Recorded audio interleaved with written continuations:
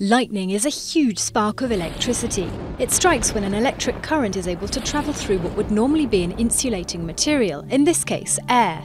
For this to happen, the air must become ionized, in other words carrying an electric charge. Certain atmospheric conditions are needed to make this possible: unstable stormy weather and humidity. The air thus becomes a conductor, transferring rapid discharges of electric current.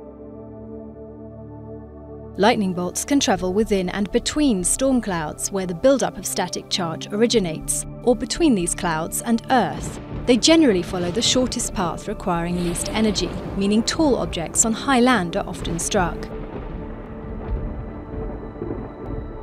Lightning can appear to be many different colours depending on the atmosphere or material the electrostatic current passes through as it strikes.